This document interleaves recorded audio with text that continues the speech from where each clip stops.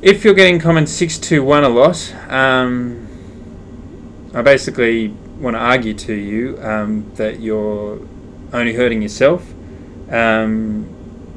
If you don't accurately tick and cross your answers, then I'm much less likely to be able to hone in on what needs commentary, and you're therefore much less likely to learn from your mistakes. Mistakes are an important part of learning maths.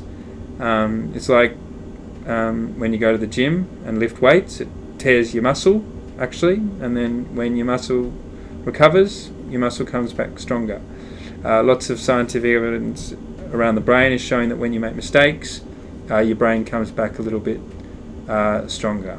So therefore an accurate record of your mistakes is important. So for goodness sake, check your work carefully against the answers, and if it's wrong, say that it's wrong. Give it a cross, and perhaps even accompany it with a commentary about how you've tried it 5 times and you can't solve it, or you're pretty sure that the answer in the back of the book is wrong. Just anything like that.